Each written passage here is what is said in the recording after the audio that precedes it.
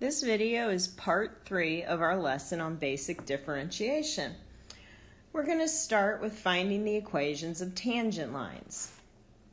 So for this first example, our function is -2 cosine x plus 5. We want to find the tangent line at the point x over 2, 7. So that gives us the x1, y1 that we will plug into our equation of a line in point-slope form. And now we need slope, which we get from finding the derivative. The derivative of -2 cosine x is -2 times negative sine x plus 0, because the derivative of 5 is 0. So we get +2 sine x. If we want the slope, we need to evaluate this at our x value, which is pi over 2. So we get 2 sine of pi over 2, and sine of pi over 2 is just 1, so our slope is 2. So now we have everything we need to plug into our equation of a line. So I get y minus 7 equals 2 times x minus pi over 2. And if we want to go all the way to slope-intercept form, I will distribute this 2 and add 7 to both sides.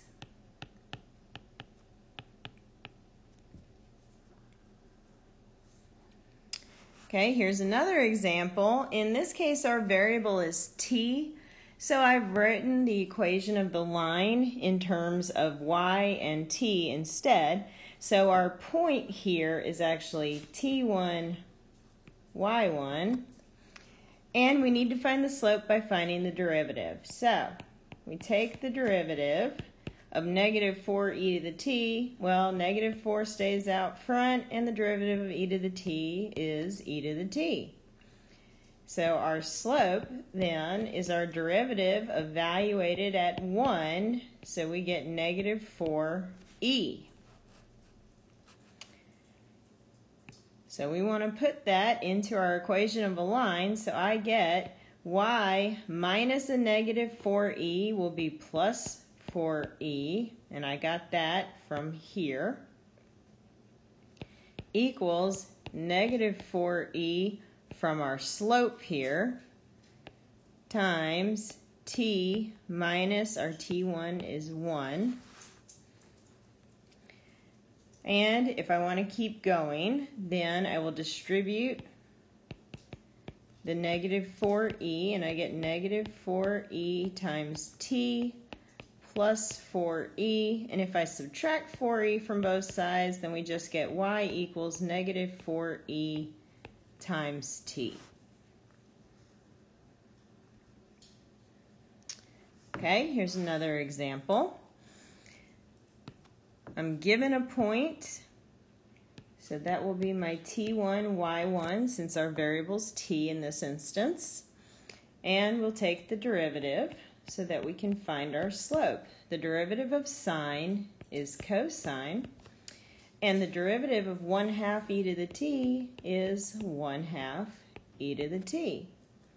So our slope then will be our derivative evaluated at pi,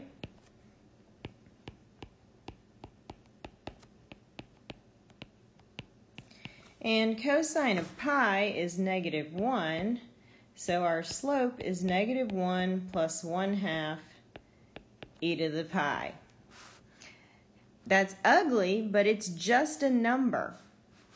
So we can plug that in to our equation of a line, and I get y minus 1/2 equals -1 plus 1/2 e to the pi times t minus pi.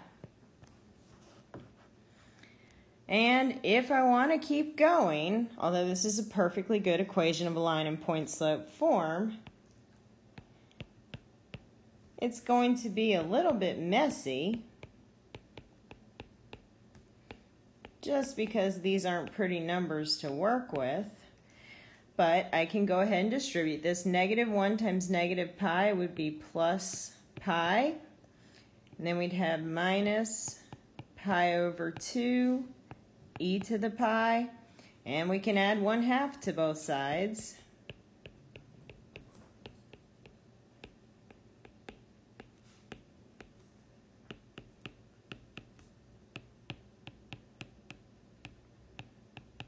And that would give me my equation in slope-intercept form.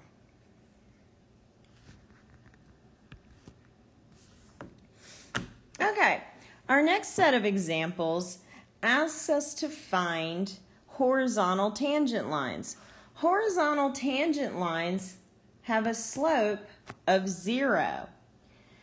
So if I ask you to find all the points where the graph has a horizontal tangent line, what we want to do is find the derivative and set it equal to 0 and find the values of x that make that true. So the derivative of x cubed plus x is 3x squared plus 1. Then we want to set that equal to 0 because that would be the slope of a horizontal tangent line. And we're going to solve for x, and I get negative 1 equals 3x squared. Divide both sides by 3, and I get x squared equals negative 1/3. And if we take a square root of this,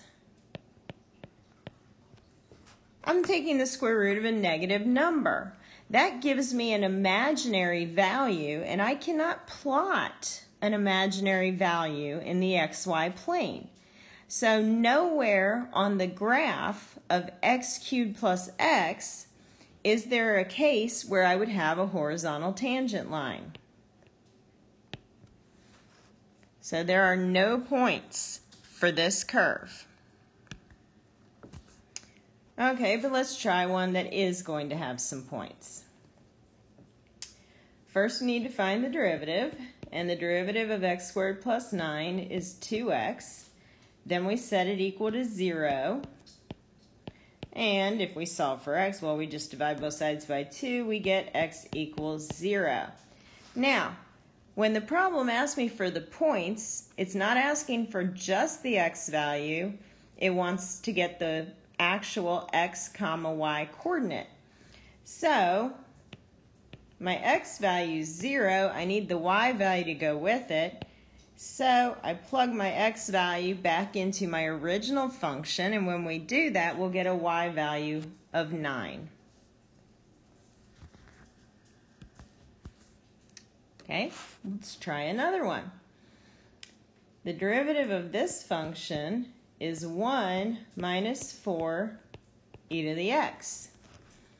If we set that equal to 0, I can add 4 e to the x to both sides, divide both sides by 4. I get e to the x equals 1/4.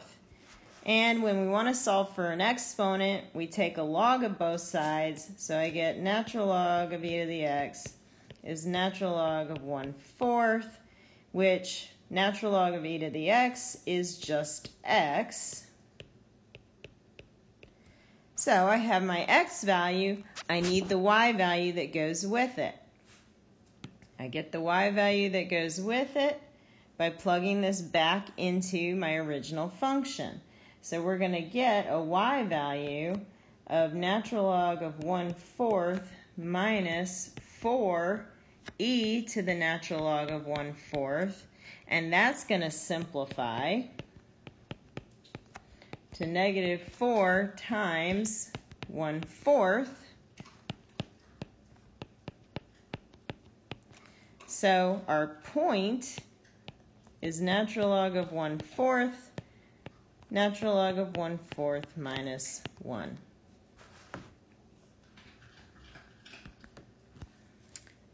All right, one more example. So we want to find the horizontal tangent lines. We need to take the derivative and set it equal to 0.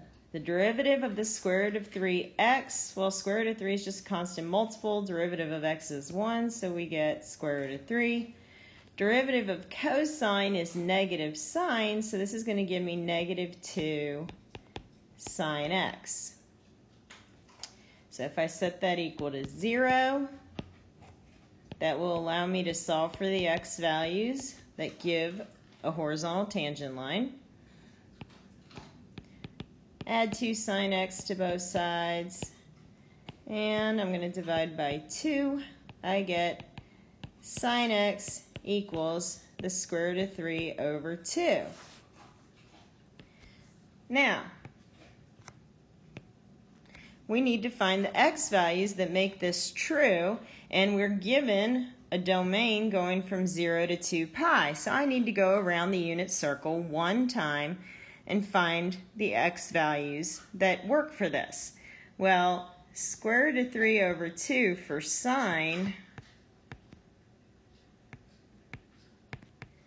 is up here at pi over 3. Sine is also a positive square root of 3 over 2 in the second quadrant, so that would be at 2 pi over 3. So now that we have that, we need to find the y values that go with those angles. So for the first one, if I plug in a pi over 3, I get the square root of 3 times pi over 3 plus 2 cosine of pi over 3, and cosine of pi over 3 is 1/2. So I've got the square root of 3 pi over 3 plus 2 times 1/2 would just be 1. So that gives me my first point.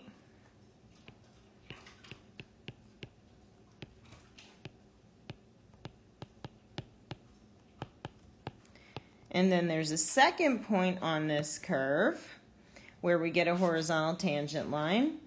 So I plug in 2 pi over 3. So I'm going to get 2 times the square root of 3 times pi over 3 plus 2 cosine of 2 pi over 3. And cosine is negative in the second quadrant. So this is going to be a negative 1/2. And I end up with the point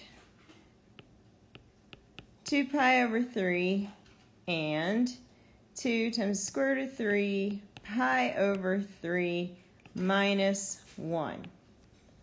So both of these points